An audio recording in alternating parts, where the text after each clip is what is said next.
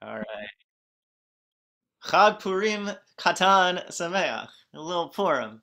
So I just want to give a warning for everyone who has perhaps audio sensitivities. I might be burpy because to celebrate Purim, I am drinking a beer. So why not? And I will try to restrain myself as much as possible. So we are, the subject of tonight's class is what is one of my favorite topics to talk about because it is a mystery in history. The question of what exactly Purim Katan is, I think, a really interesting one, a sneakily interesting one, and one actually that teaches us something very interesting about the nature of halacha, of Jewish life and law, or law in life. But first, before we get into the woolly questions that I love to get into, what is Purim Katan? What is Purim Katan? Just give me the. Do you have any idea whatsoever? Let's just see. What are the basics? There's the basic deets.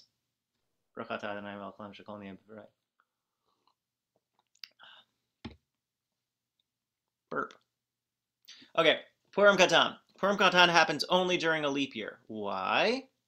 Because Purim Katan is the day that would be Purim, but it's not Adar. Well, it is Adar, but it's not the right Adar, right? So the way that a Jewish calendar is leap yeared or intercalated, as the fancy English word is, the way the calendar is intercalated is that they, instead of squeezing just an extra day in the month of February, they instead do a whole nother February, right? They do a whole nother month of Adar.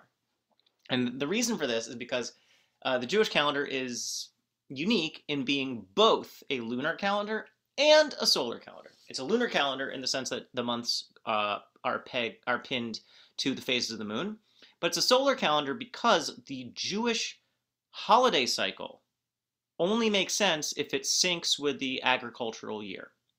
So while the Chinese year and the Islamic calendars are purely lunar, which means that their months, like Ramadan in the Muslim calendar, can be at different times in the solar year, depending on the nature of the lunar calendar. The Muslim Muslim holidays don't have an agricultural sensibility to them. But Sukkot only makes sense in the fall. Passover only makes sense in the spring. It's literally called Chag HaAviv, the spring holiday. It would be weird if Passover were in November. So the calendar needs to be regulated once in a while to make sure that the months sync up with where they're supposed to be. So the way that the rabbis do that is once in a while they intercalate the year, which is also called with the Hebrew word ibur, which is actually a synonym for pregnancy. They conceive a new month in the year, and that's Adar. So while normally Adar would be the month of Purim, in a leap year there's Adar Aleph and Adar Bet. There's Adar Rishon and Adar Sheni, Adar 1, Adar 2. And if you were to guess, in which Adar does real Purim happen? Or as we're going to call it in this class, Big Purim. When is Big Purim? Yes, Adar Sheni, exactly, which is why during Adar Rishon, which is the month we're in right now, we have Purim Katan. Okay, so let's back up, zoom out a minute. What do we do on Purim to signify that it's Purim? Like, what are the major Purim practices? What do you have to do on Purim? Rosie, what do you have to do on Purim?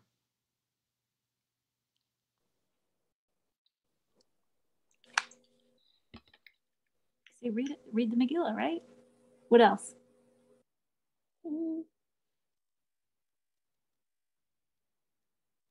Give what? What do we give out? Mishloach. Yeah. Good. Okay, so we read the Megillah. We give out gift baskets, which are called Mishloach Manot. Ellen. Also make donations to the needy and poor. Great. Gifts to the poor. Matanot le'avyonim. What else do we do on Purim? There's a special prayer that we say. Like on Hanukkah, because Purim is also a holiday that celebrates a miracle, we say the prayer Al Hanisim during the Amidah. And last but not least, the other thing we do is we have a big feast. It's not just a nice thing to do, it's actually a requirement. It's one of the mitzvahs of Purim. One of the mitzvahs of Purim is that you make a Suda, a Sidas Purim. Sidas Purim. What do you have to do on Purim Katan? Like, what do we do on Purim Katan? There's one main thing that we do, I guess I would say. The main thing that we do on Purim Katan is you don't say Tachanun. That's the main thing. You don't say the special, like, I'm sorry prayers.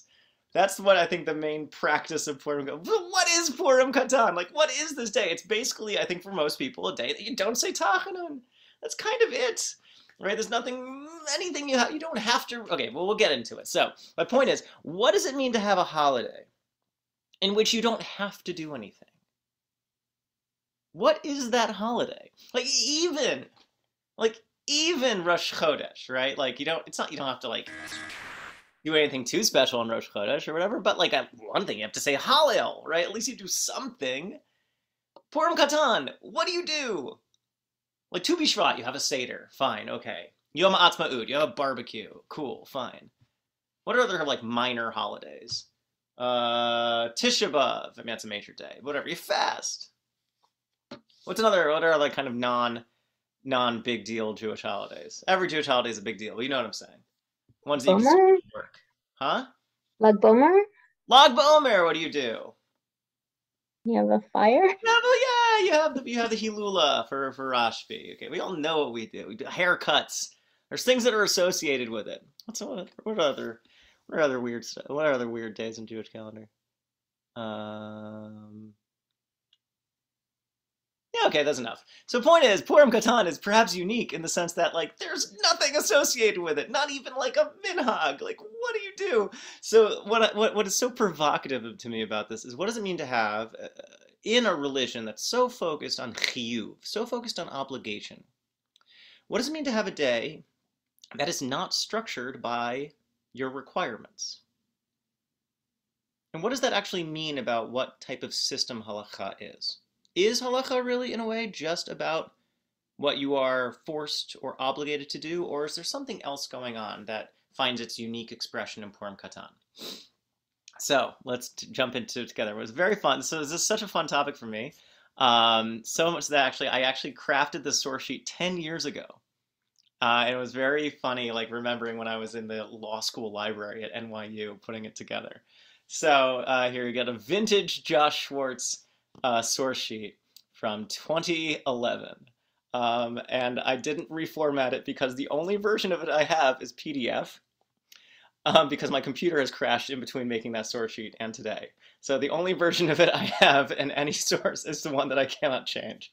And so yeah, you get to see a little fun Josh Schwartz artifact. Okay, great. It's a rare Josh Schwartz Pokemon card. I'm selling this as an NFT if anyone's interested. Just kidding. It's a terrible scam. Okay, so this is a class called Freedom Within the Law, or The Mystical Secrets of Purim Katan. And I did spell Purim Katan with two T's to honor our greatest entertainer, Chris Kattan. All right. So let's start with the Megillah, because, you know, it's kind of the source text for what's going on here. So we start. It says, Megillah Esther, chapter 9, verse 19. And very interestingly, and we'll talk about this when Big Purim happens, Megillah Esther is somewhat unique. It's similar to Devarim, the book of Deuteronomy, in the sense that it is a meta-textual text. It is a text that has a consciousness of itself. Right? Devarim presents itself as a text. Right? This is a record of Moses's last addresses to the people, and it has a sense of it being like a coherent whole. Megillah Esther does too, because it is something that has a conception of, like, oh, this is the source text for a holiday, Purim, right? This is like the programming code for Purim. So here's a famous line: Al kain haYehudim haPeruzim hayoshvim ba'arei prazot asim et yom 14 lechodesh Adar. So the Jews in the scattered out places, like in the exurbs, living in the villages, who live in these scattered out places, they made the 14th of Adar Purim. Simcha u'mishte v'yantif, right? They made it a holiday, simcha, a joyous celebratory day, a mishte, a day of feasting, and a yantif, a yantif, a good day. Umishloach manot ish l're'ehu, What else do you do on Purim? It even says it in the very Megillah, right? It says, and you give gifts to your friends. Okay, those are the core aspects of what Purim entails. Simcha, Mishta, Yantiv, right? It's a happy day. It's a celebratory day. You make a feast. You give out gifts. These are the things we understand. Purim is a day of generosity and of celebration. That joy finds its most natural and its most robust expression in giving, right? Not in taking, but in giving. We'll get to that when we talk about Big Purim in about a month. But here comes the Rambam, Maimonides, 12th century Spanish-Egyptian doctor, rabbi, legalist. He did everything. He was the best. Mitzvahs Purim. He says the mitzvah of Purim, liotan yom simcho mishta mishlach mano l'reim. So he basically quotes that pasuk, right? It's a day of celebration. It's a day of feasting, giving out gifts to your friends, and he has tacks on this notion of a matanot le'avinim, and gifts to the poor. Okay. Umutar ba'asiyat melacha, and you are allowed to do work on Purim. V'afal pichein ein ra'ui la'asot bo melacha. You're allowed to do malacha on Purim, but even so, it's not fitting to do it. Okay, so on what days are we not allowed to do malacha? Let's just make this very explicit.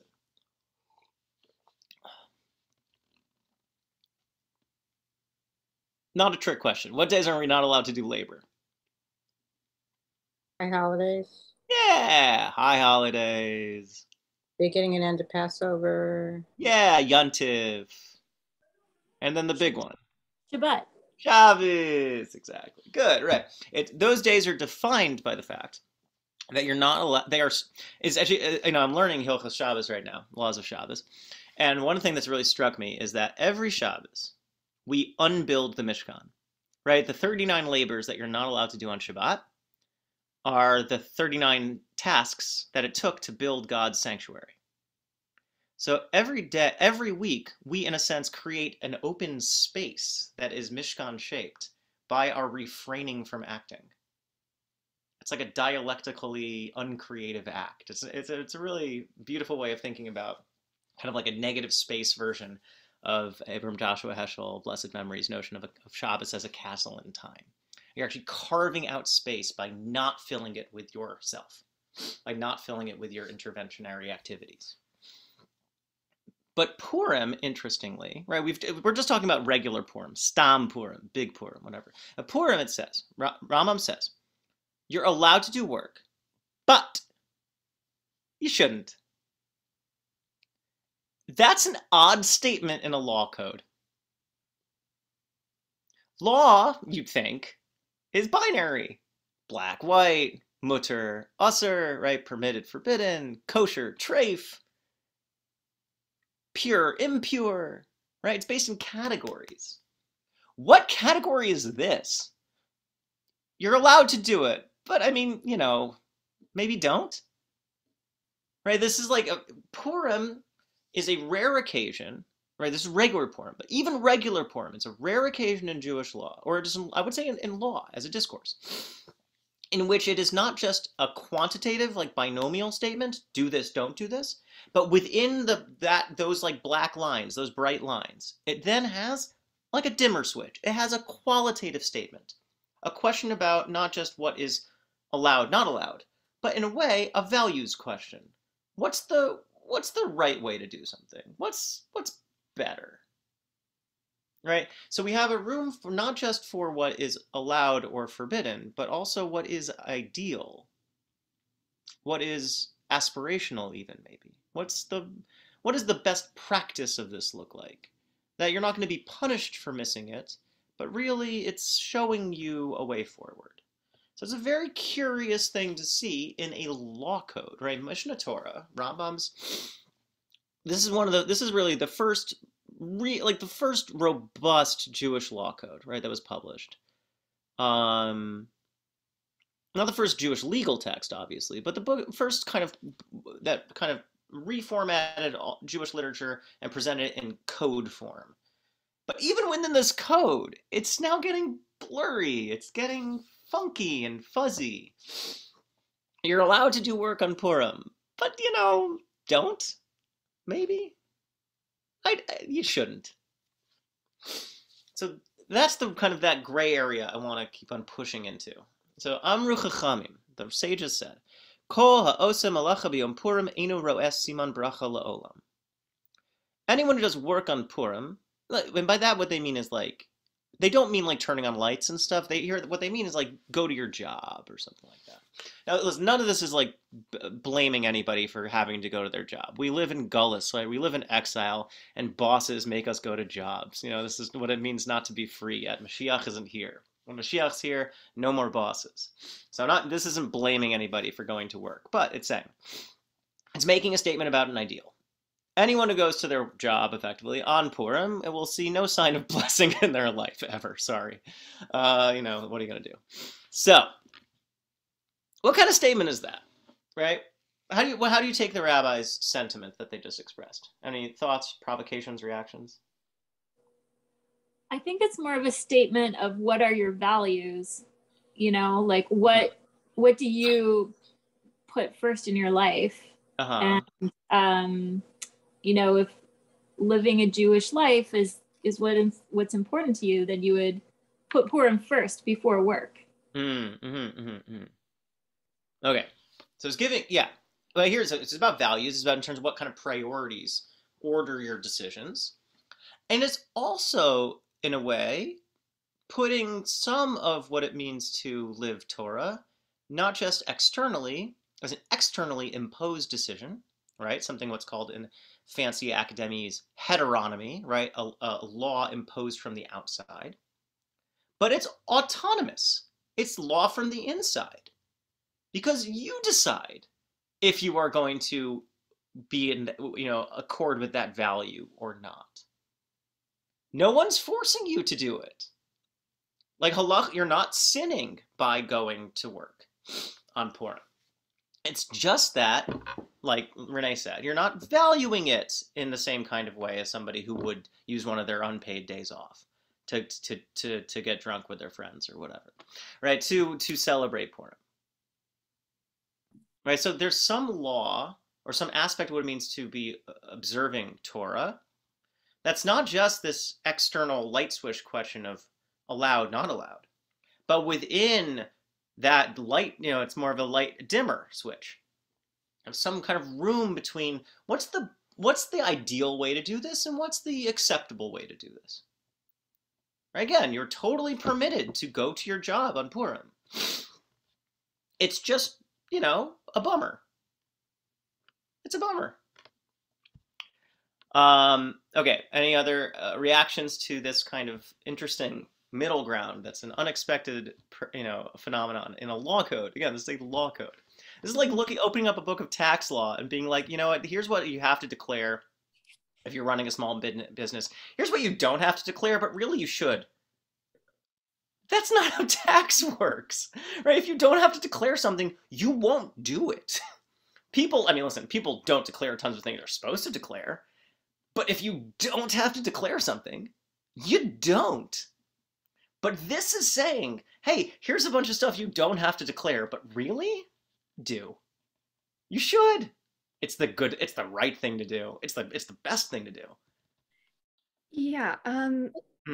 Sorry, I don't know. The way I guess I kind of tend to look at statements like this is that, I don't think of it as like, if you work on Purim, then the consequence will be that like you don't receive any blessings. But especially with like the language of Ruah Siman Bracha, like it seems to me like, the Chachamim are saying that like if you would choose to work on a day like Purim, like there must be something like kind of essential about like the nature of the day that you're just missing, that you're just like not able to see, that there is something special about the day. And if you like were aware of that, then you would make the choice to not work.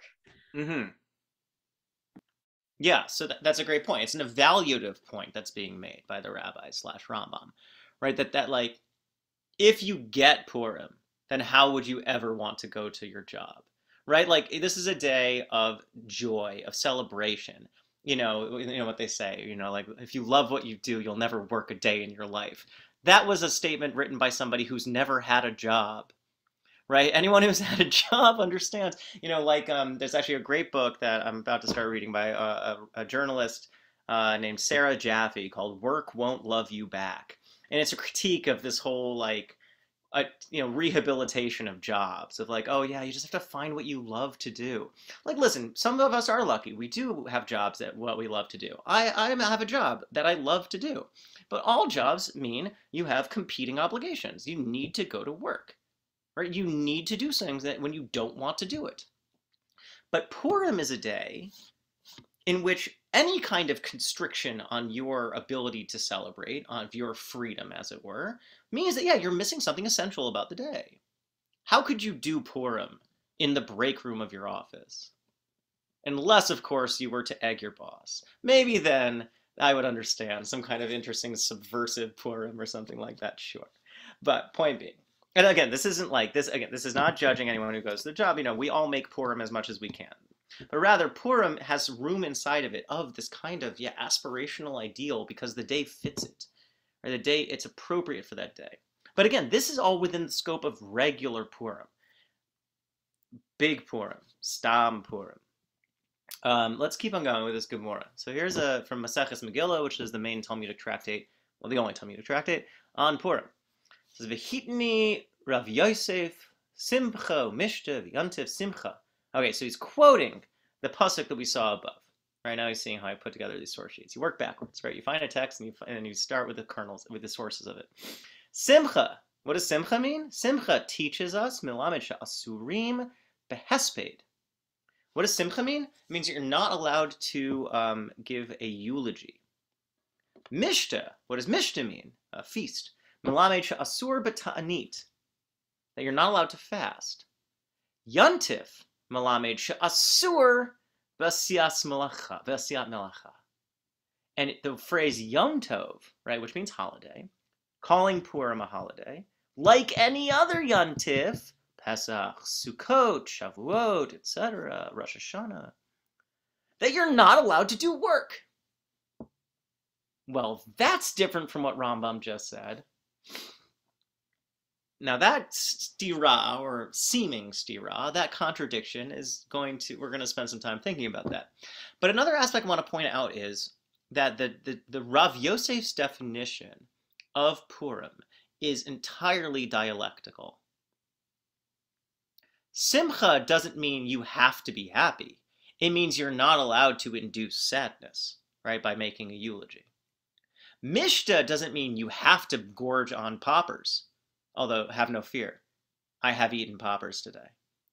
But rather that you're not allowed to fast. And Yontif means you're not allowed to work. So there is something rubbing up against each other, contradictory, constraining about these elements. So what does it mean? So on one hand, in a way, it's a more, let's say, liberal definition in the sense that you can have happiness. Happiness isn't positively defined according to Rav Yosef. It's dialectically defined. It's just that you don't have to be sad. That even you're not allowed to do extra sad stuff. Feasting, a feast day. It doesn't mean you need to make a feast, but rather it means you're not allowed to not eat. But very interestingly, he sees work as being completely contravening the essence and the nature of Purim. It's a yontif. You can't do malacha on Purim. To do malacha on Purim would mean it's not a yontif, so you can't do it. So Rav Yosef's definition of Purim is on one hand smaller because it's mostly focused on what you're not allowed to inflict on yourself. But on the other hand, it's bigger in the sense that he basically groups it with the other big holidays in which you have to totally kind of change over your life. You're not allowed to live normal life. You can't go to work. You can't. I mean, he would even maybe say you can't turn on a light. You can't light a fire. Da da da. His version doesn't win out, obviously. But it's interesting though. But the thread I'm trying to explore is that Purim seems to be a more labile space in halacha, a more fungible space in halacha, a space in halacha that is less about what you have to do and more about carving out space for what is best to do. Does that difference make sense?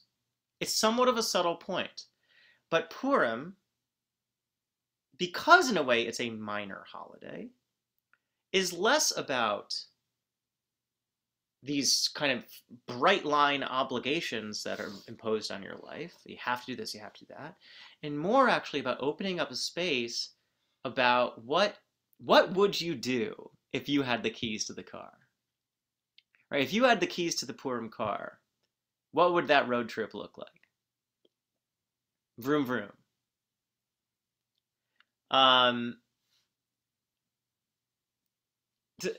Does that I'm trying to make sure that that connection makes sense.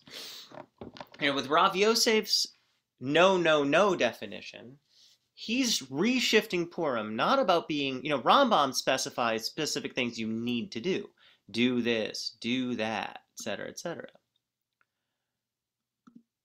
But Rav Yosef is actually about, no, Purim is not about what you need to do, but rather about taking away things that would keep you from doing it. Let's try to think of an analogy. It's the difference between, let's say, Valentine's Day, Lahavdil Elef Havdalas.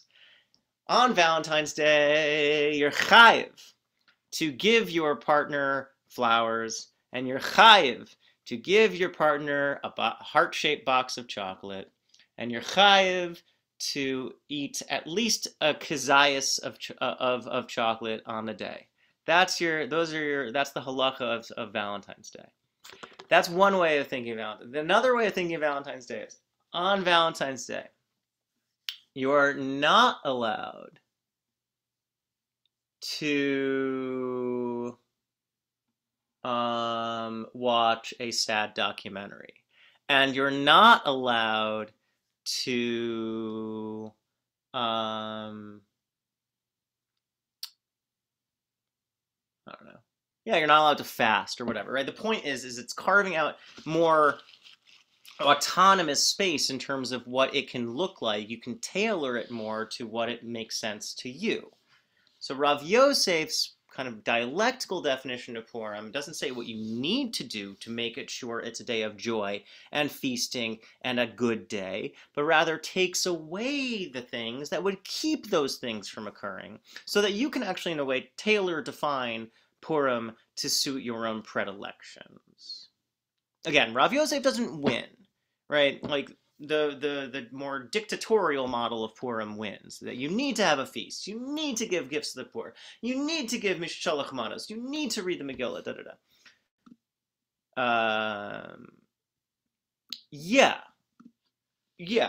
Adar in general, I have a different shiur about that. But like the, Mish Nichnas Adar Marbin B'Simcha, unlike Av, right? Av is defined by what you have to do. Right? You can't eat meat. You don't drink wine. You don't do this. You don't do that. You don't get haircuts. You don't clip your nails. Blah blah blah. It says, when Adar comes, you get happy. How? Blah. Right? Like, I don't know. I'm not going to tell you. And the thrust of that shiur, which I have taught before, is that because happiness is personal, and it wouldn't make sense. It wouldn't work for me to say, oh, this is what it means to be happy. Eat this much meat. Drink this much wine. Blah blah blah. It's actually about discovering what makes you happy, and that's actually a whole journey of self-discovery. That's quite a beautiful point that's made. So that's a different shiur. We'll have to do that some other time. But point with this, right, with Rav Yosef's Purim, it does map to that. That's a good point, Maxine. That it is less about what specific things you need to do, and more about making sure you have the conditions that you're not prevented from accessing Purim. The reason I'm tugging out this thread is because even though Big Purim ends up becoming a day that is defined by specific things we need to do, you might see where I'm going, Little Purim ends up being more free. It preserves this more anarchic, less defined, personalizable Purim. All right, let's get back. So this is from the Mishnah on Megillah. It says, Kir'u et Megillah ba'adar harishon v'nit abra hashana korino ta ba'adar sheni. Ein bein adar harishon la'adar sheni ella kriyat Megillah u'matanot le'avyonim. So normally you read the Megillah on Purim, fine. But if it is a leap year, nit abra hashana, if the year is pregnant, on Adar Rishon, you don't do it. But you do read it on Adar Sheni. And it says here there's no difference between first Adar and second Adar, except for Kriyat Megillah and Matanot Levyonim. The difference between Big Purim and Little Purim, effectively, is that on Big Purim you read the Megillah, and on Big Purim you give gifts to the poor. On Little Purim you don't. But then, what can you draw from that comparative statement?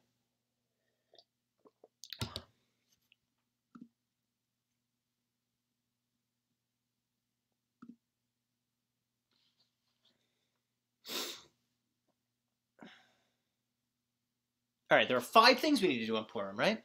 5 things. Al Hanisim, feasting, gifts to the poor, gifts to your friends, and Megillah. So no Megillah, no gifts to the poor, but maybe then on Adar, for Purim Katan, you still have to give Shalach Manot. Maybe you still have to throw a feast. Maybe you still have to say Al Hanisim, right? Though that's possible. I'm not saying it's true. But the point I'm trying to make here is that Purim Katan ends up kind of being in this weird, maybe vague zone. Back to the Rambam. Rambam says, Shnei hayamim ha'elu shehein 14 and 15, asurin behesped v'ta'anit l'chodam el kol makom. So we bring back Rav Yosef, right? These 2 days, 14th and 15th of Adar, you're not allowed to make a eulogy, right, which is what is defined by these happy occasions, and you're not allowed to make a fast. This is drawing on an early Tannaitic text called Megillat Ta'anit, which was recently put out an edition by an Israeli professor named Vered Noam, which lists a whole bunch of days in which you're not allowed to be sad, basically. So he's grouping Purim amongst these days in which you're not allowed to bum yourself out. So Purim and Shushan Purim, 14th of Adar and 15th of Adar. You're not allowed to make a eulogy and you're not allowed to fast. Those are the 2 main things of what it means to bum yourself out in Jewish law. Ushnei hayamim asurin behesped v'tanit ba'adar harishon uva adar hasheni.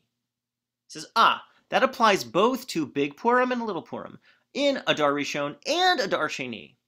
The 14th and 15th are days that you're not allowed to bum yourself out.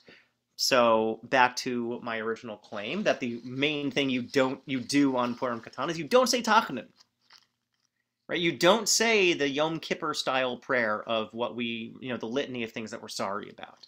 It doesn't fit for Purim. That fits the more Rav Yosef model of the things that we make sure not to do, not to bum ourselves out. All right. So here comes the rubber. Here's where the rubber hits the road. Just to summarize, Purim, Big Purim, regular Purim, has specific things that are programmed into it that are supposed to induce celebration and joy in us. Reading the Megillah, the story of our miraculous triumph over our enemies. Giving gifts to the poor, because generosity is the truest expression of joy. Giving gifts to your friends, because what is a more beautiful expression of love and happiness than being kind and giving with people that you care for? Throwing a feast, or eating a feast, right? Pigging out and engorging to your heart's content, right? And singing about the miracles that God has done for us, right? These are all things that turn up the volume and stoke the fires of joy. But the Rav Yosef model of Purim isn't about specifically doing things. It's about making sure that you don't do anything that would prevent you from being happy. And that seems to be more of the model that Purim Katan is in. At Purim Katan, you don't read the Megillah. You don't give gifts. So then what do you do? Well, it says in the law we just said, you don't eulogize and you don't fast. Okay, you're not allowed to make yourself sad. But then what do you do? So here comes the Torah. The Torah is maybe my favorite halachic book. The Torah is my favorite halachic book, I think, because it is the wooliest. The Shulchan Aruch is like bullet pointy, and it's very to the point. Listen, it's wonderful. Shulchan Aruch is great, but the Torah takes you on a journey, and it takes you on a tour, ha ha ha, takes you on a tour of all of these medieval rabbis. It gives you all of these different opinions, and it is not always the most practically oriented text. Not always. Hopefully sometimes, but not always. So here's what he says. Yom Yudad v'Tesvav Sheva Adar Harishon. So 14th and 15th of Adar Rishon. Okay, so it's today and tomorrow. Purim Katan and Shushan Purim Katan. Lil Purim and Lil Shushan Purim. Mutarim behesped v'ta'anit. What? So he's now saying you're allowed to eulogize. You're allowed to fast even on Purim Katan, says the Torah. So then what in the world is Purim Katan?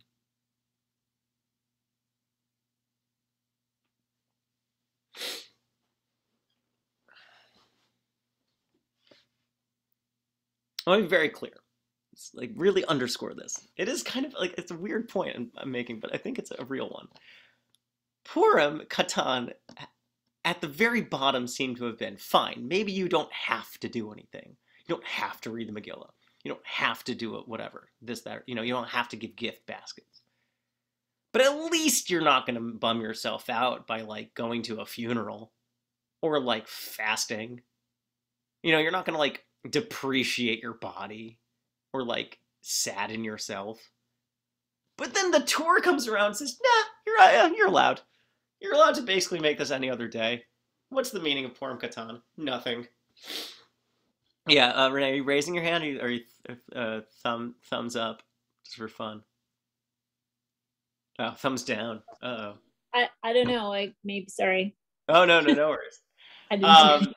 Okay, so wait, so that's the anonymous position that the Torah is quoting. Okay, Sefer Mitzvot, but the Sefer Mitzvahs,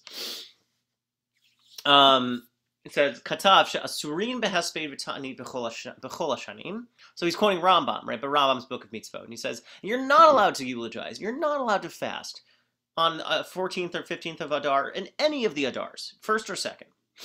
Af al pi shelo kiru ha-Megillah, even though you don't read the Megillah. V'chein katav arif, and that's what Yitzchak Alfasi also says. Who's he's from Alfez, which is Morocco, right, or Tunisia. So sarich laharbot bo b'suda. Okay, okay, we have a range of opinions now. The Torah says you're allowed to bum yourself out on Purim Katan.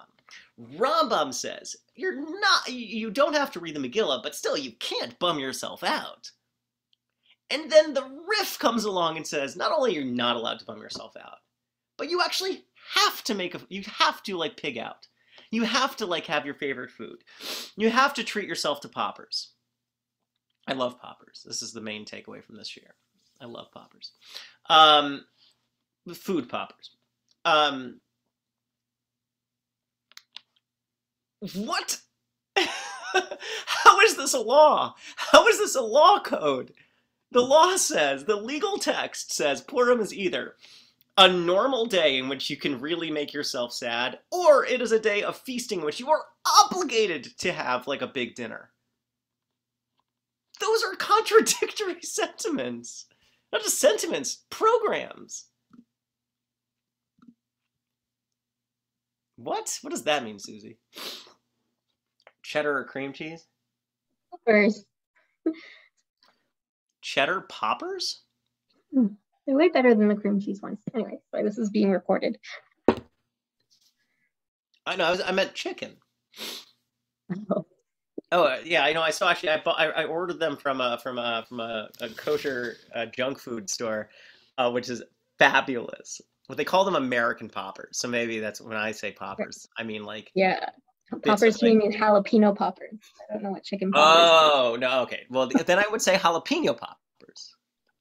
That you have to be medaic about that. If you don't say jalapeno, then you don't mean jalapeno poppers. I am so glad. Poppers are chicken. I've never heard of chicken poppers. Wow. Yeah, listen, maybe this is my like Amerocentrism coming through. Wow. Okay. All right. Listen, the chat is blowing up that nobody's heard of chicken poppers before. All right. Maybe it's just boneless wings. I guess that's also what people call them. They're little chicken nugget things, but they're not like nuggets because they're not in like nugget form. But they're like little like. I mean, popcorn chicken? Yeah. Haha, not More popcorn. like that. Okay. All right. Fine. Point is, they're delicious. And they're drenched in sauce. That's the difference. So like it's not like a nugget because a nugget's dry and you dip into something. It's more like it has a breading, but it's still it's in sauce. It's already sauced. Wait, so are we feasting or are we not? What's happening? Well, you know exactly right. Okay, and Matt, yeah, I'm trying to find like, can we think of the analogy? New Year's Eve is either a day in which you go home and you scroll through your computer, your phone until you feel sad and lonely, and then you go to sleep, or it is a day where you go out and have a party with your friends and have the time of your life. Those are the two, and that's people's takes on New Year's Eve. Those are contradictory. Right? Purim Katan is either a day in which you can literally do the saddest thing in the entire world, which is to eulogize someone you love, or it's a day in which you throw a huge party with all your friends. What? So there's something that is like provocatively undefined about Purim Katan, which is what I find so fascinating about it. I don't mean it when I say this, but Shabbos is easy. Shabbos is obvious. Shabbos is a day that has so much poured and programmed into it that to treat it like any other day mean you are just completely blind, right? You are completely missing the point of what Shabbos is all about, right? For you to like desacralize Shabbos, right, means you miss all of the things that are like the way that the law is protecting you from violating it. But Purim has like no protections around it, and Purim Katan all the fewer. Right? I'm gonna go back to the thing like, oh yeah, you're allowed to work on Purim, says Rambam, but maybe you shouldn't. So here comes Purim Katan. It's like, yeah, you're allowed. One version of it is that you can even do things that are sad, but another version of it is that you have to do things that are happy. So where are we left? Okay, so anyone learning the Torah, of course, you can never learn the Torah without the Beit Yosef, which is the commentary of Yosef Karo, who's also the author of the Shulchan Aruch. But any real Karo head is going to say that the greatest, his greatest composition was not the Shulchan Aruch. That's just the cliff. What do they call in Canada? Not Cliff's Notes. Cole's Notes. Right, Cole's Notes. I read your lips, Renee. Cole's Notes of the Beit Yosef. But the Beit Yosef is just like the Torah, a wild and crazy ride through Torah. So says Yosef Karo. V'chein halacha. This is the law. She'ein sarich lahachmir l'asot mishteh v'simcha be'adar rishon. Okay, the law is you don't need to be so machmir about making a feast and rocking out for Purim Katan. The Hagahot Maimoniyot, but the Ashkenazi gloss on the Mishnah Torah, Katavu b'shem Sefer Mitzvot Katan, the Smak, an earlier Rishon rabbi. Point is that a commentary on the Mishnah Torah quotes an earlier rabbi saying, "Shaha'olam lo nahagu la'asot mishteh v'simcha, ki im b'yodalid shel adar harishon, af al pi shebe'adar sheni nahagu."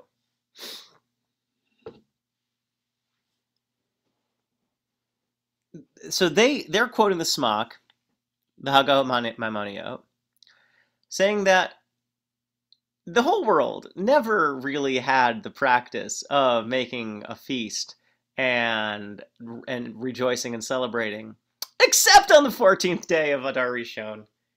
Afal pish Adar Shini nagu. V'achshav lo nagu la'arbo b'suda lo b'yadav lo b'tetvash Adar Rishon. But nowadays we don't even do that.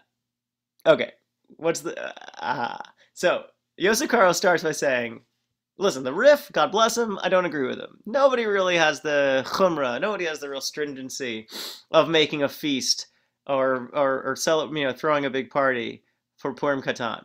But this commentary on the Rambam says that, you know what, actually people do, but only on the 14th, not the 15th of first Adar. But obviously on the second month of Adar, of course, everyone rocks out. And then he says, yeah, but nowadays, really, nobody really does that. What? Everything that people say about Purim Katan is contradicted by the next thing that people say, right? In a way, the single position, I mean, all the positions matter, don't get me wrong, but what I'm trying to really say is, like, I'm trying to zoom out and show that, like, Purim Katan is so a non-entity when it comes to law. Right? What it becomes is a day in which people are arguing about things that maybe you should do. Not things you have to do. Because look how Yosef Karo changed the terms of the debate. Not about chayav, right? The Rif said, sarich laharbot bo suda. You need to make a big party. But he said machmir. And what's the difference between machmir and chayav? That's a question. What's the difference between machmir and chayav?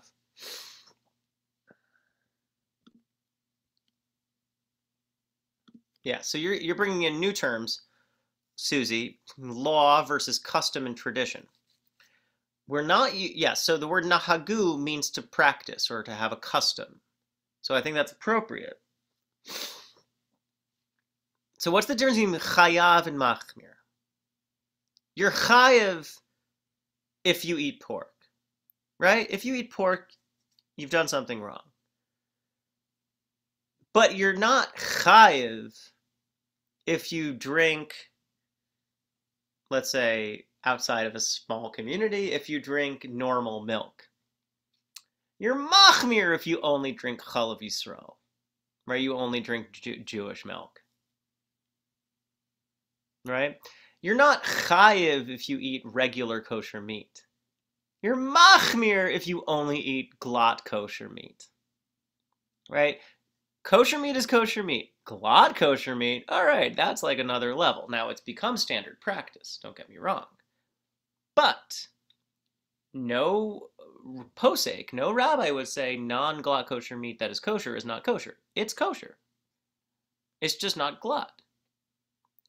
So Purim Katan now has become a day of intensity. I don't mean like intensity, but rather it is a day of back to the aspirational model of Purim. Not about a day of when you need to do things, but the question now of what one can do. What one has the custom of doing, what one has the practice of doing. It is very much put in this more impersonal terms of Sha'olam lo nahagu la'asot, blah blah blah. Right? The world doesn't really have the custom of freaking out, except on Yud Daled Shel Adar Rishon. V'achshav lo nahagu laharbo b'suda. Right? And nowadays, says Yosef Karo, no one really has the practice of throwing a big party, not on the 14th, not on the 15th of the first month of Adar. So Purim Katan ends up being this undefined day in which what's being argued about is like, do we even do something for it? Okay, so here comes the Coles notes. Here he says, Yom Yudalad v'tet vav sheva Adar Rishon. So here's like the bottom line halacha for Yosef Karo, right? Which becomes really like the big, this is the big the consensus in the Jewish world. 14th and 15th of Adar Rishon, you don't say tachanun. That's the bottom line for him. You don't noflim al pneihem, right? You don't fall on your face. But it's a circumlocution for saying tachanun. You don't say the sad Yom Kippur style prayer. You don't say a prayer in which you focus on what you're sorry about. That's a whole group of days, right? A whole group of days like Rosh Chodesh and other days like that, right? They're better than average days because you don't focus on what you're sorry about. The asurim behesped v'ta'anit, and he disagrees with the Torah. He says you're not allowed to eulogize and you're not allowed to fast. So Purim Katan is a day in which you are not allowed to do things that make you sad. Wait a second, what does that sound like?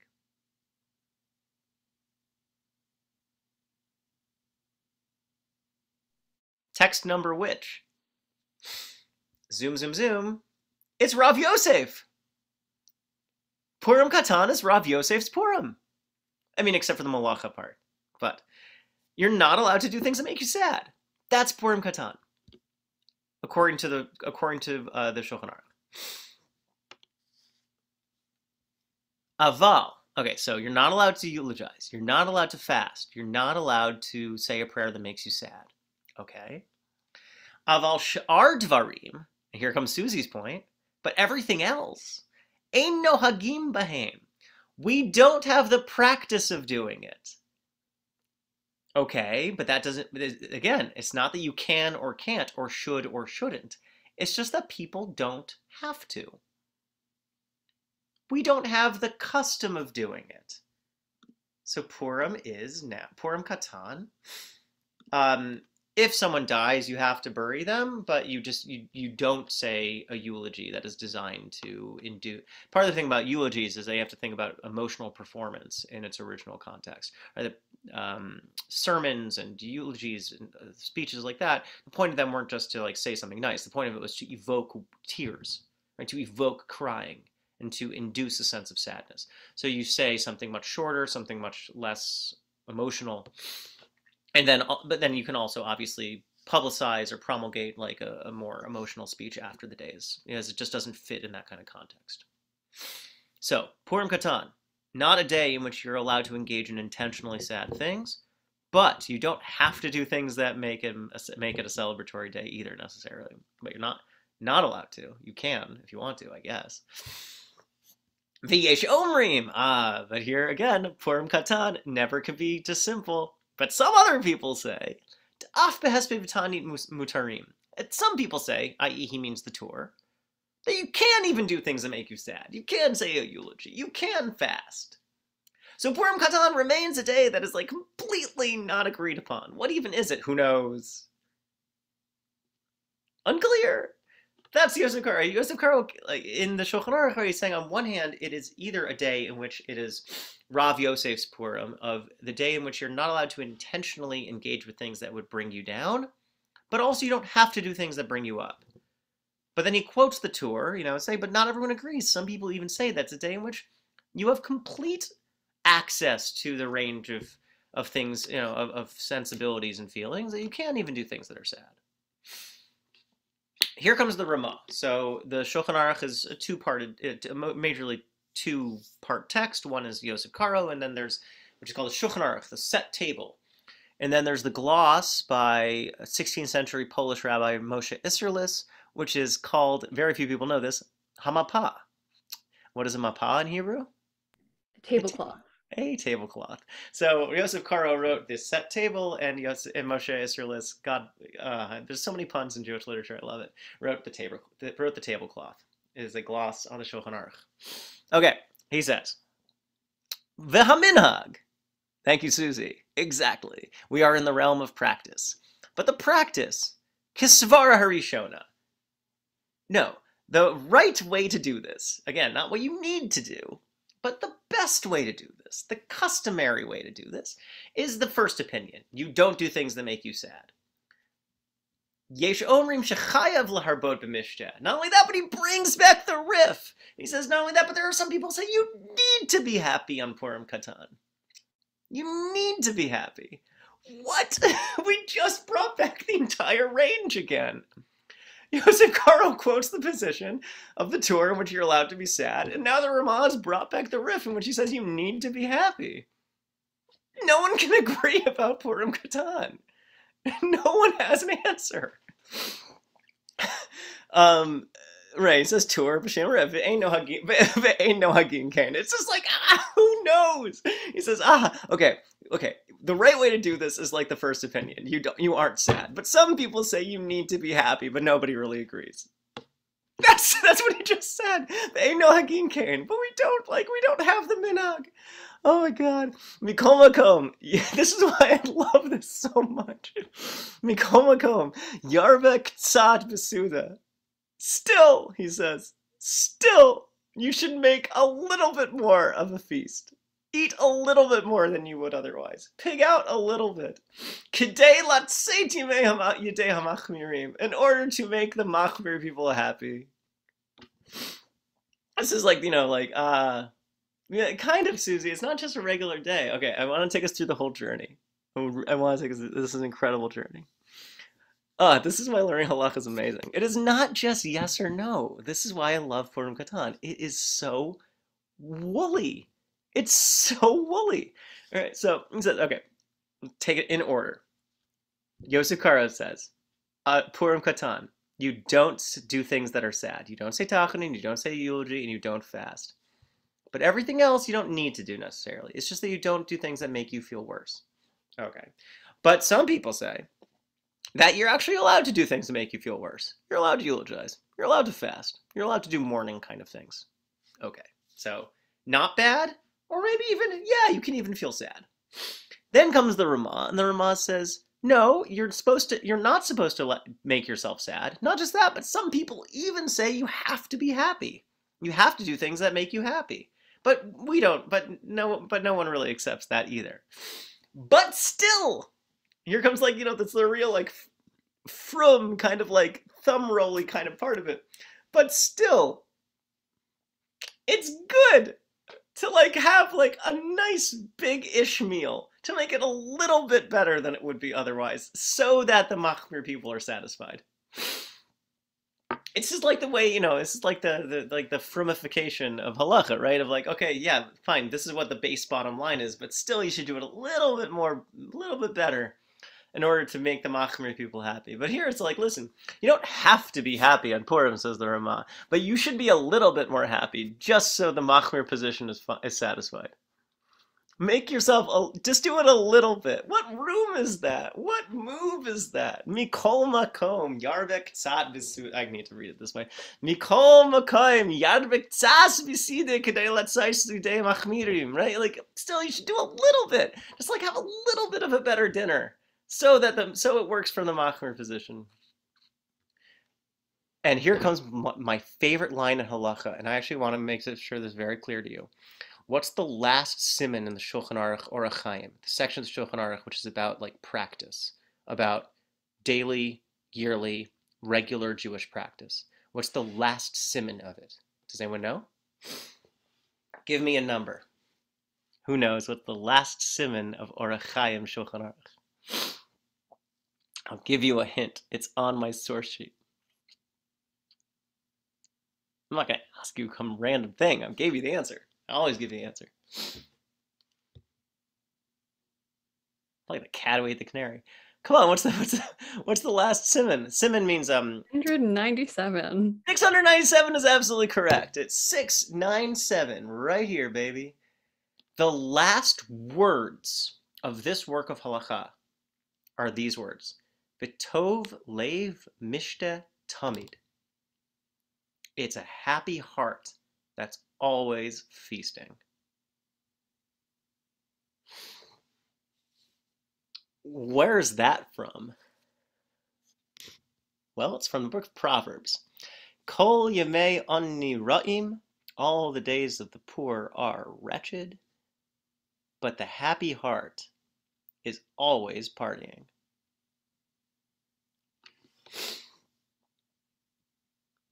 Rashi says on that pasuk, Kol yemei ani ra'im, all the days of the poor are wretched, va'afilu shabbatot v'yantiv. Now, on one hand, this is a material point, right? That not having material resources, not having access to food, being food insecure, means that life is much more bottom line difficult. That is, it even erodes and ebbs away from Shabbos and Yantiv. But if we read it more, let's say, emotionally or psychologically, that all the days of, let's say, if you're spiritually impoverished, are wretched. Even Shabbos and Yantiv. Right? Much like, I think actually what a number of comments have said in this class so far, that you've missed something essential about the day itself, and the programming of the day doesn't work anymore. Even the happiest days of your year, of your week, Shabbos, Yantiv, right? The days that you look forward to, all 6 days of the week, all year long, you're waiting for Yantiv. Even those days are sapped of joy because you're not in it You're not in it. V'tov leiv, mi shelibo tov bi'oshro, somebody whose heart is happy with what they have.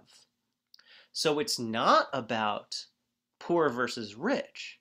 It's about content versus discontent. It's about appreciative, it's about, what's the word, the words people, some psychologists use nowadays. It's about a mindset in which you are paying attention to what is missing versus a mindset in which you are paying attention to what you have. A happy heart, i.e. a heart, a mind, a consciousness that is content and appreciative of what it is you have. Mishta tamid, you are always feasting. Kol shnotav domotlo yemei mishta, all of your time, all of your year, all of your days appear to you as if they are days of feast.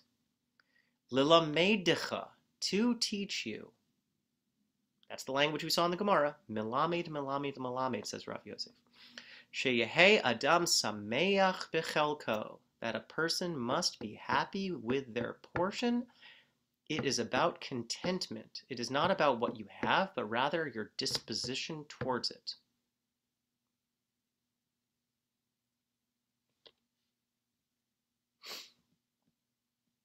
So what is Purim Katan really about? In a way, we got bogged down in these halachic details, these rules about what you should do, shouldn't do, have to do, need to do, want to do. But Purim Katan isn't about obligation. Purim Katan is about providing you an undefined day in which you're able to make it something of your own. I'm making that claim because he's quoting this pasuk, and Rashi's commentary on it is definitive. A happy heart is feasting always. That's the pedagogy of Purim Katan. That it's not about forcing you to do something, but it's about providing you the opportunity to bring your relationship to it, to bring yourself to the day, to find your happiness within it, rather than the structure of the day contouring it for you.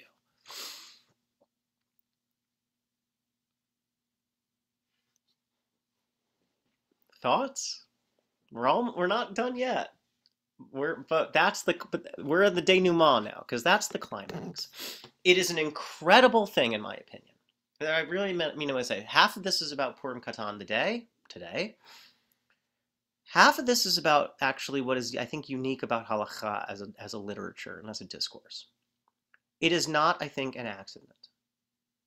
It is not meaningless that the last words of the Ramah's gloss on Shulchan Aruch is this comment, that halacha is not about turning you into halachabat 5,000, about becoming a yes-no person, of always being obsessed about fulfilling your obligations. Halacha is about internalizing, about embodying a way of living in which you're able to take into yourself what it is Torah is trying to teach us, so that you can act within it skillfully, wisely, and expressively even. It's about providing a framework for you to move within, not about a narrow path that you're always walking. It's about carving out space in your life so you can move freely and beautifully within it. Purim Katan ends up, I think, being a really fascinating glitch in halacha, but really, in a way, the glitch shows us what it's about. Halacha isn't just about yes, no, bad, good questions. Halacha is about life. And Purim Katan is about how we're able to make that life, tune that life into what it should be, rather than just reduce life to what it has to be. to make life what it can be rather than just focus on what it ought to be.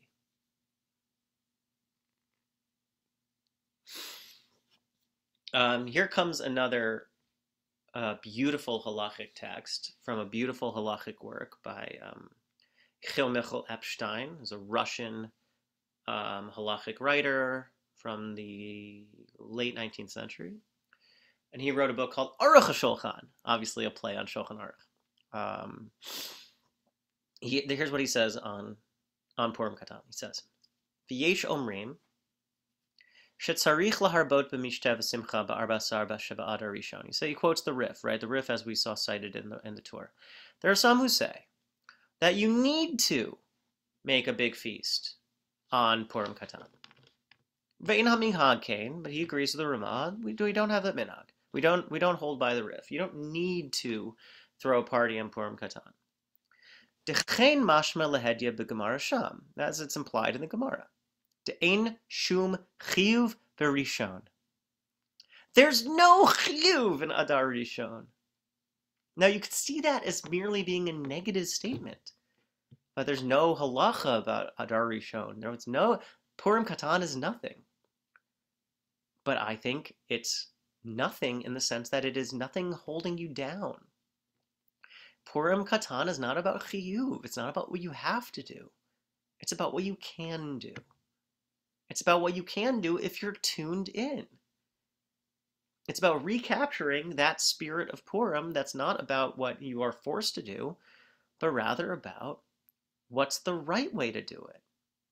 You're allowed to go to your job on Purim, says Rambam. It's just that maybe you shouldn't, because if as Maxine said earlier, if you get the core concept of the idea, why would you go to your job? If you get the core concept of Purim, even Purim Katan, or I would say maybe even being a Jew, then you'd want to tap into what it means to have simcha on this day. Why wouldn't you? You'd only not want to be joyous on Purim Katan if you've reduced Torah to obligation. But Purim Katan reminds us that Torah is not just about obligation. Ein chiyuv adar rishon. Torah is not just about what you are forced to do. Torah is about what is best to do. Torah is about what you can do to magnify God's name in this world, to bring a spirit of simcha and yantif into existence. The Chatav Rabbeinu HaRamah, the Ramah writes, to mikol makom, still, even though there's no chiyuv, still, yarbek tzas besuda, you still eat a little bit more, you still have a little bit of a nice meal. Buy yourself that dessert. Treat yourself to a beer. Give yourself a little bit extra happiness today. That's Purim Katan. You don't have to, but learn how to be kind to yourself, to the world. In order to satisfy the machmirs. V'tov lev mishtatamin. It's a happy heart that's celebrating always. We went to that point earlier. End quote. Klomar, he paraphrases him. Iker avodat Hashem hu b'simcha. The essence of serving God is in joy. The iker of serving God is simcha. V'lachein, therefore, kishe kavanato l'shem mitzvah, hi mishteh v'simcha shel mitzvah. When your heart and your consciousness is tuned in to fulfilling mitzvah, that is the joy of mitzvah. That is a holy feast. V'Hashem yasmichenu bevinyan beit hamikdash b'viyat hagoel tzedek, amen. He gestures towards a messianic point even, a redemptive point, that God will bring us happiness in building the Beit HaMikdash and in bringing the Redeemer, the Redeemer of justice. What is this Purim-dik consciousness? It's realizing that the essence of serving God isn't about Halacha Bat 5000.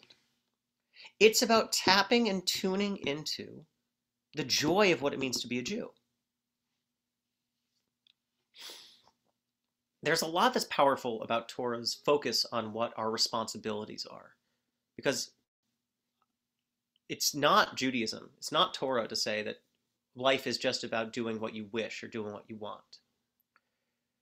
But to reduce Torah to being just about what you are forced to do misses the core of what it means to be not just practicing as a Jew, but celebrating as a Jew. Purim Katan is about enjoying being Jewish. It's about realizing that there's an invitation to celebrate that in a way is more powerful than the obligation. It opens a door that you can choose to step through because it gives you an opportunity to not just have to serve through joy, but to enjoy serving. It brings us back in touch with our enjoyment of what it is to be in Torah. Everyone's had a hard Shabbos. Everyone's had a hard Yontif. Sometimes the rules are a lot. Purim Katan reminds us that the rules provide a structure in which we can act. And it reminds us also that our joy is invited and needed just as much as our will. Our heart is wanted as much as our hands. And that our joy is the essence of what it means to be in this conversation.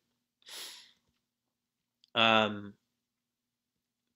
last text is from a couple texts from Tzadok HaKohen of Lublin. And we'll look at these in the English because the Hebrew is a little tough. Tzadok HaKohen of Lublin, late 19th, early 20th century, Polish, obviously from Lublin, Hasidic master in the line of the Sfat Emet, in the line of the central Polish Hasidic rabbis who focus especially on questions of interiority, spirituality. You see, he writes this. In the first chapter of the Talmud tractate on Purim, Megillah, it says, there's no difference, right, we saw this text already, there is no difference between first and second Adar, except for the reading Megillah, sending money to the poor, and not eulogizing, not fasting, etc. It said nothing regarding feasting and rejoicing, right? This is the dilemma we've been talking about now for the whole class. It says about Purim Katan, it just says what you're not supposed to do. It doesn't say anything about what you have to do. It doesn't say anything about throwing a feast. It doesn't say anything about what it means to rejoice. Thus, the decisors, the poskim, have disagreed over it, right? That's what the whole class has been about. No one can agree about what Purim Katan is. However, in truth, of all the emes, the essence of revelation is by means of reading the Megillah. Because they have the same Hebrew root.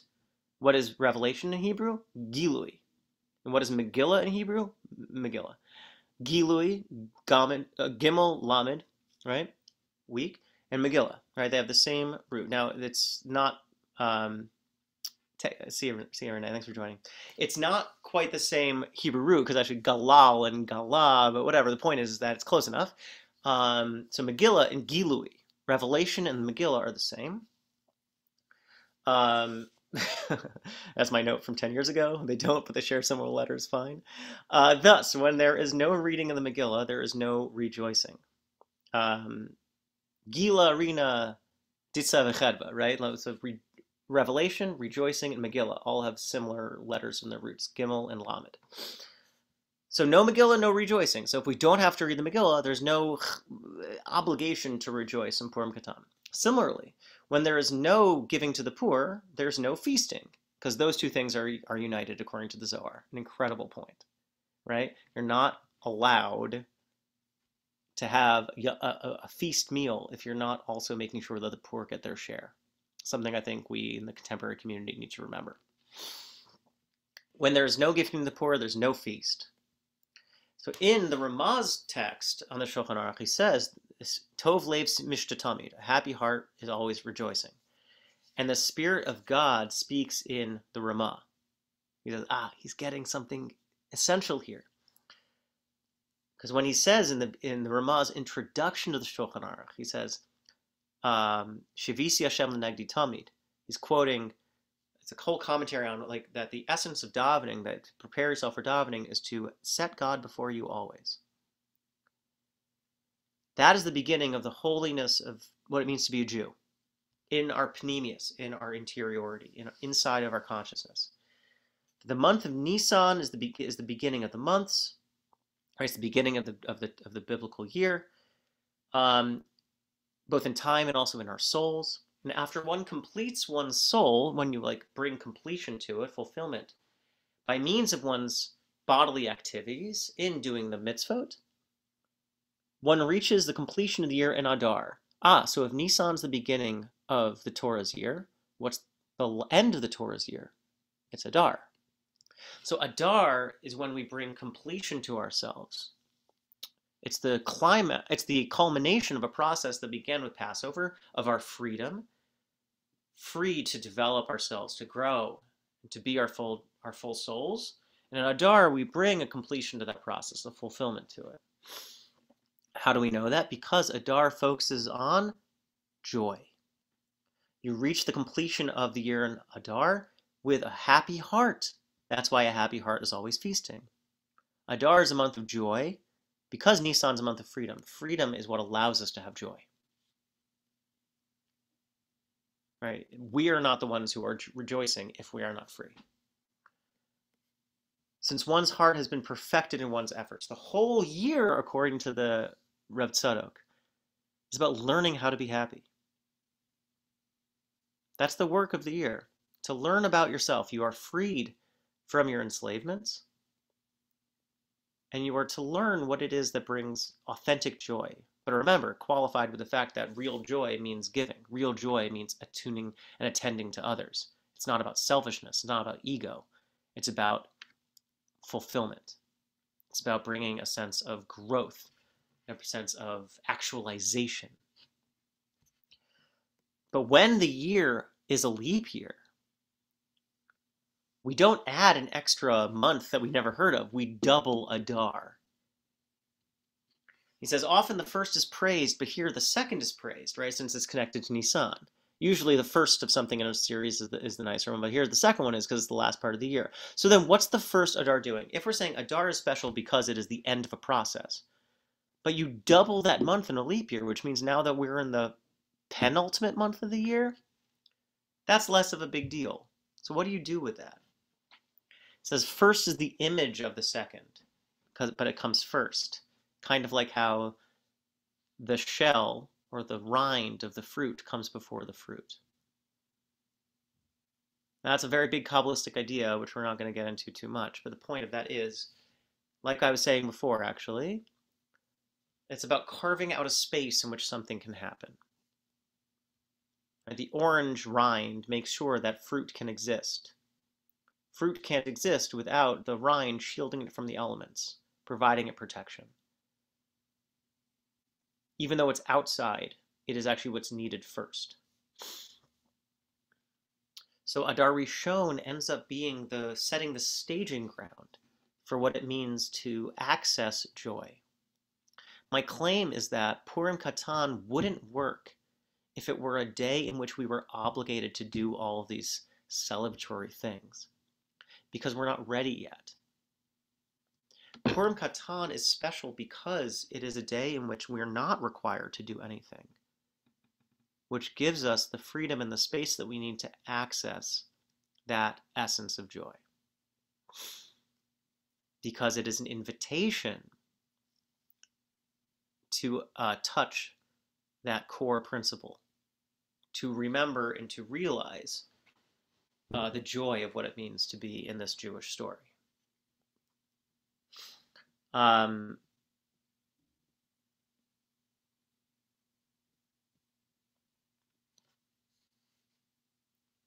Finish with this text from the pre-Tzedek, which is by the same rabbi.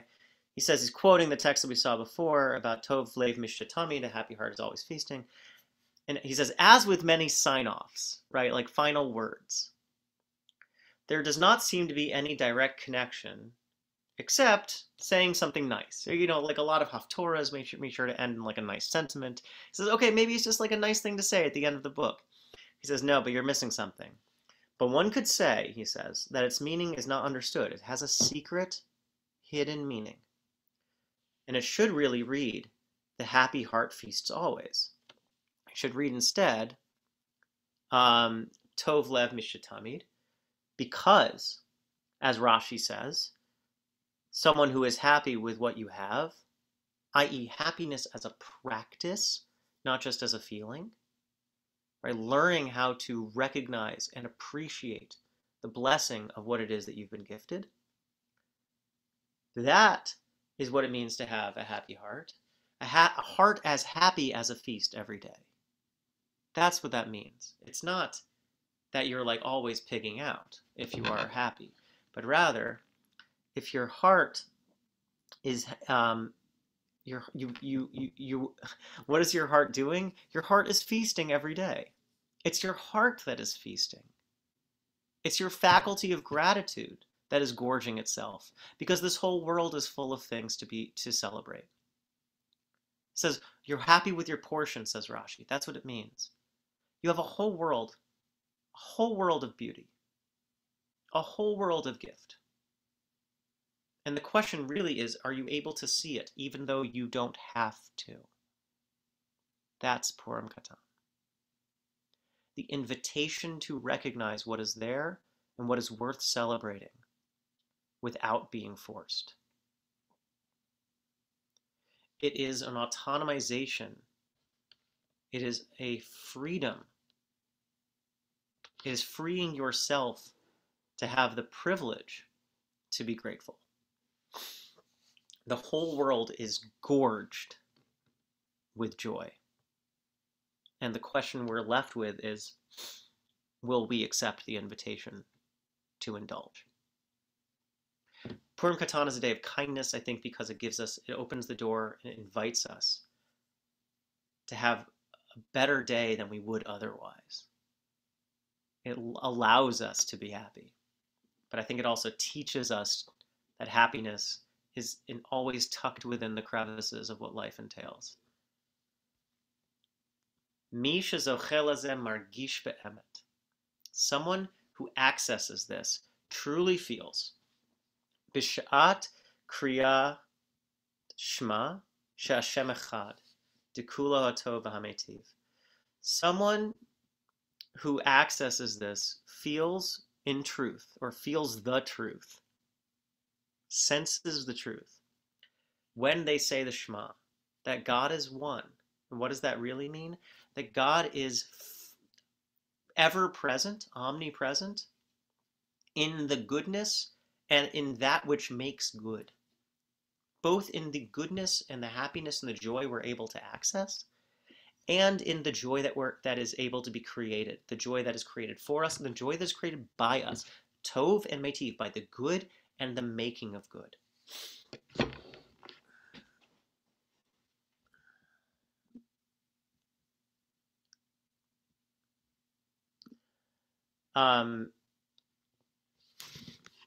So what started as kind of like an abstruse, even maybe obscure halachic question of how can a legal text talk about a day that it has no consensus about, that they can't agree about, and also that has no clear guidelines, which is a decent question to ask, I think actually ends up really cracking open what is unique about halakha as a law, discourse of law. That we are wrong to see halacha just as this binary question of yes, no, allowed, forbidden, obligated, permitted. But rather, Purim Katan is about reminding us that halacha is trying to train us to access the good. What is good in life and what is good in the world. It is perhaps a paltry and even maybe meager point to say that one who is content is able to be happy. But rather that Purim Katan is reminding us of a connection that we're missing. That Torah is not about reduction to what you have to do, but Torah is about teaching us how to access what is right to do and what is best to do. And it provides a certain amount of space for our own expression of self, because that question of what is best is not externally defined. It's accessible and definable by ourselves. There's nothing you have to do on Purim Katan. The consensus that we're left with is what is nice to do. But that in a way reminds us that Torah in a way is what is nice to do. Torah is not about something we have to do. Torah is about something that is good to do, and something that, God willing, we're able to even enjoy doing. This is a strong strike against the notion that what is good or what is right is what is obligated always. Whether it's a philosophical system that is suspicious of pleasure when you do something good, or it's a more like robotic version of what halacha entails. Purim Katan is reminding us that Torah is not just about what you are forced or coerced into doing or what have you, but rather it is about re-accessing that Torah is something we do even when we don't have to. But Torah opens up a space in which we're able to bring ourselves because we're able to touch something sweet we do if just because we want to. So I hope in a way that we're able to access that invitation, the open door of Purim Katan, of remembering that there's nothing ever in a way that forces us to feel about the world, that we always have an opportunity to find in it what is possible, that the world is an incredibly beautiful thing that no one can ever force you to love, but rather to force love is to misunderstand what the very nature of that thing is. That there's so much beautiful, there's so much gorgeous, and there's so much good to be found. And Purim Katan is a day that reminds us that it's something that can't be forced, but only something that can be invited in. And I hope for us all to be able to find a little bit of that invitation for ourselves. L'chaim, shkoyach.